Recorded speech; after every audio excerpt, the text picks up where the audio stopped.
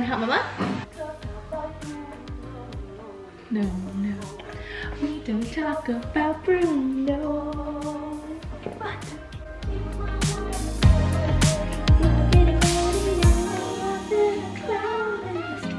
Clouds are loud in the sky with a mischievous thunder.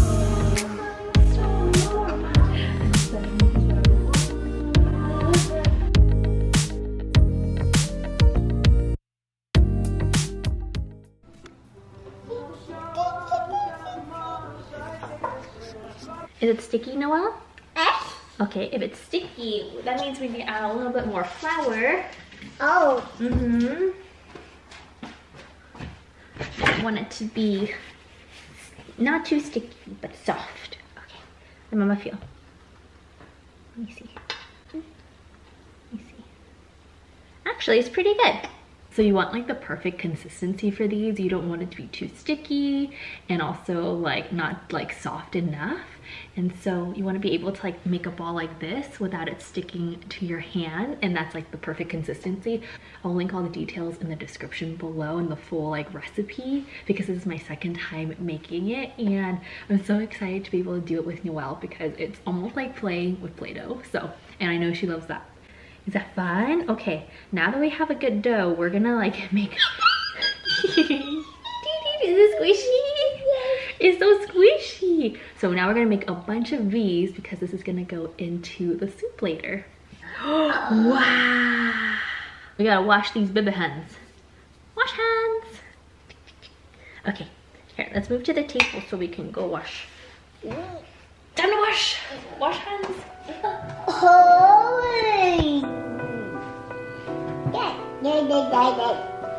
Like this big.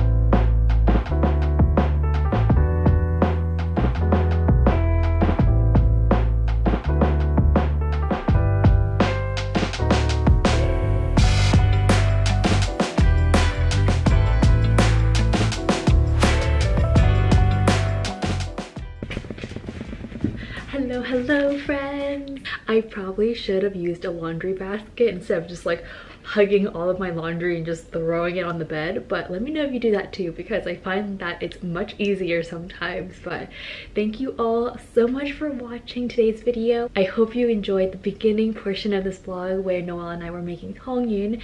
I made it for my family and I was able to gift it to my grandma because it's actually her recipe, and she called me yesterday and she told me that she loved it, that it tastes exactly like how she used to make it and even better than her version. And I'm like, whoa grandma, don't say that, because you know, like, she's the best, you know. So I was just so happy to do it and make it and share it with her, because it's literally been like 10 years since any of us in our family has really had that dish, and I just got a craving for it. And usually we eat it during winter solstice time, so winter time, and my grandparents would make a big batch and our whole entire family would come over to their house and just eat soup and hang out and warm up, because that's like the whole purpose of making this soup. It's really like a communal experience. And so it was just really awesome to be able to make it for Lunar New Year and gift it to my grandma. And when she told me that she thought my version of the soup tasted better than hers and my grandpa's version, I'm like, oh my gosh, this is like the highest compliment I could ever receive. Like, once I have grandma's approval, my papa's approval, we're good, we're good. And we were able to visit her. I brought Noelle, and it was just so sweet seeing her hang out with my grandma, picking fruit from her kumquat tree, and just like hang out, doing things that I used to do when I was little and hang out with my grandma when I was growing up. So it's such a surreal full circle moment experience.